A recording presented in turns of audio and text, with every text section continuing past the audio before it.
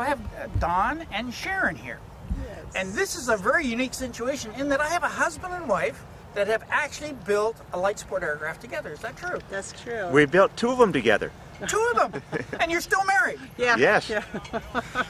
Now this is one of Randy Schlitter's designs, the S19. Correct. How did you first, get involved with Randy and with this airplane?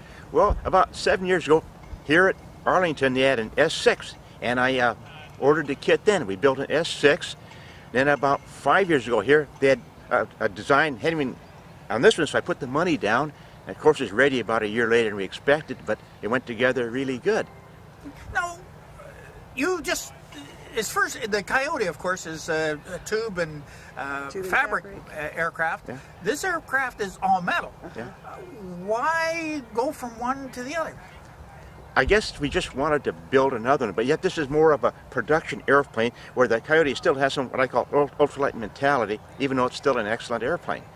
Yeah, and you can actually build it as a light sport and have it so that it's got the big tail and all that stuff, and cruise along at 120, 130 miles an hour. Mm-hmm. But, now again, getting back to the construction of this aircraft, though, I mean, did you have any qualms about getting into something like this that you'd never taken on before? No, not really, because let's face our background, we're both retired Boeing. I spent 30 years of aircraft design and engineering. So just naturally, designing for 30, 40 years, you want to build a couple. So it's just sort of a passion for airplanes. And Sharon worked at Boeing. She was in planning and worked out of the factory. So we got a long background. I worked liaison with the mechanics, but I didn't actually do drilling and riveting to where I had to learn how to do that. So you got your money placed on the aircraft. Randy takes about a year to get you the airplane because he actually just came out with that airplane at that point in time. Mm-hmm.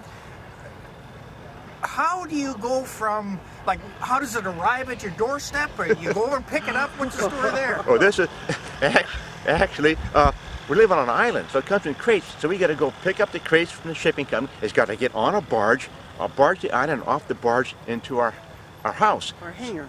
We have a hangar. So we live on a little island airstrip with no stores, no ferry service. It comes across by barge.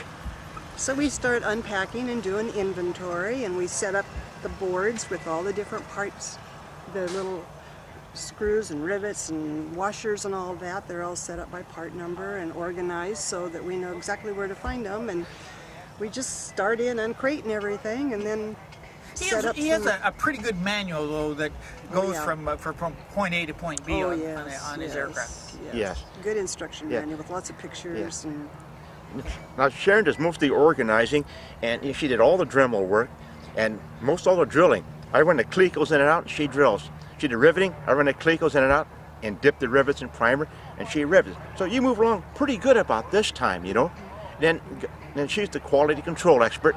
No, not good enough. Let's do it over.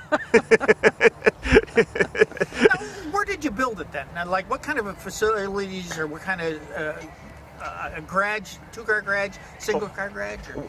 We have a hangar in our yard and a hangar on adjacent lots. So we got 2 big hangars and plus a heated garage for the winter. So we built it right on the island. Mm-hmm. And one thing about the island, you have no help. There's really nobody there. So we pretty much just all on our own. Now, was there any special tables or anything you had to build in order to build the airplane? You made a work table out of one of the crates, put legs on it with wheels, so we could wheel it around inside the building, and that made it handy. It came with basically a jig. We did the rudder, the tail, the fuselage, and we actually did the wing on that same table, made a jig, and it was just the right size. So we took the shipping crate for the empennage and built that into a moving table with wheels, and it worked out just great for us. Now, what type of equipment would you need to build this airplane then? I mean, was there anything special? I imagine you had an air riveter and a compressor to minimum. Big compressor. Yeah, we went through a lot of drills, air drill. A lot of drills. We went through a couple of rivet guns. Yeah, 2 Dremels. Yeah. We end up getting a lot of tools, needle files, nut holders, all kinds of miscellaneous little things. We've had 400 clecos of each size. Well, the riv nut tool. Riv nut tool, that's another bunch of little tools that you can do without. By God, it's better to have them. Mm-hmm. And then we share that now with friends of ours that are building an S19, and so we say, oh, we've got the tool that you can use to do that particular job, so we share the tool with our friend. Now, this airplane, though, is so, I don't know, nicely finished off. You did the painting and everything on it as well? We shipped it off for that. Oh. Yeah. We took it across the Anacortes on a barge in 30 different pieces. We rented a trailer from a friend of ours and a barge. So just getting it to island and back to transportation was about $1,000. We hit at the local auto shop, which the guy was really quite good. Yes.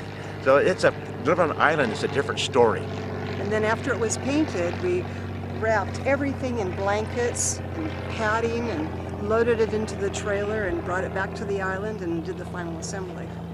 Now, when you've got this airplane, it's powered with, what, a Rotax 912, 100 horse? Yes. What kind of performance do you get out of it for cross-country, for stall, for climb rate, that type of thing? It cruises at 5,000 RPM about 110, and it lands probably under 40 indicated, which is probably 45. And with just one person on board, it gets off the ground fast. And the flaps are more effective than that on a 172. I mean, we almost never use full flaps. It comes down like a dream.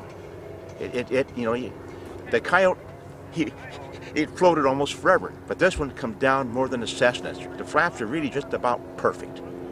Now, how far have you gone in it then? I mean, I don't imagine you've just been flying from the island over to the mainland and back. Really not too far. We've been over 100 miles away yet in this, you know. Well, we just finished it last summer, and then over the winter months, of course the weather is usually so awful, you can't go flying whenever you want to, so we're just kind of getting used to taking it locally. Yeah. We got it here last year, Arlington, with 3 hours on it. The DAR gave us a 100-mile flight test radius. So, you know, I got about 60, 70 hours on it now, probably. But it's mainly just a local fun airplane. You know, you get old enough, we don't do a lot of long cross countries anymore. We still fly our 172 for a grocery cart.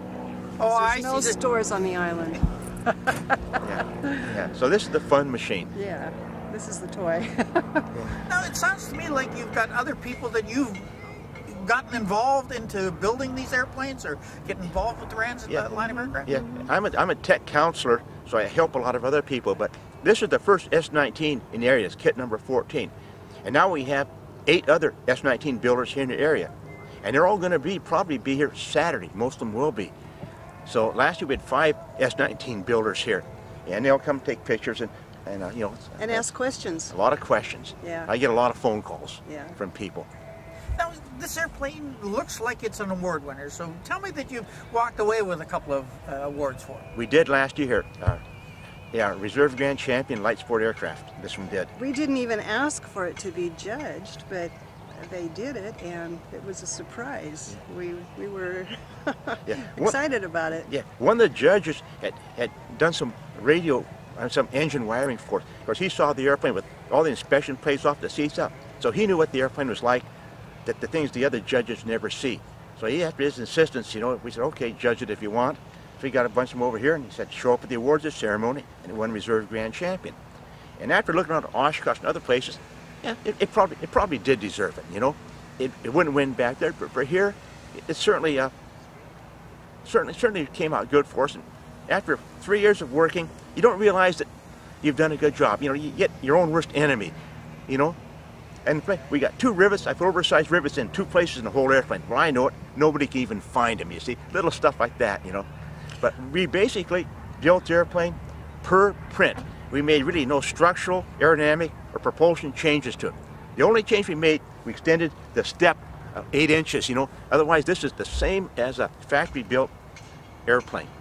I think the nice paint job that our painter did really complements the airplane. Now, what type of instrument package do you have in it? Like, it's just a standard instrument package, or yes, glass panel? Or? No, we did traditional gauges. We're the old school. We believe in looking out for other airplanes, not spending all your time flipping gauges, you know. But we just a very basic panel. You know, we did add a fuel flow meter because it's a low wing, and we put a slip skid bolt on the right side for the passenger to fly it. We've always done that on our planes, but otherwise it's just plain basic, nothing fancy. And how have you found the factory to deal with if you've had any problems or any communication with them? Well, when we called them, the factory's been very good. But a second airplane, I know how RANS thinks. On a Coyote, we made several calls to realize their mentality, how they think. So now I said, no, this is what they really mean. Now this was kit 14. They made a lot of changes after we got our kit.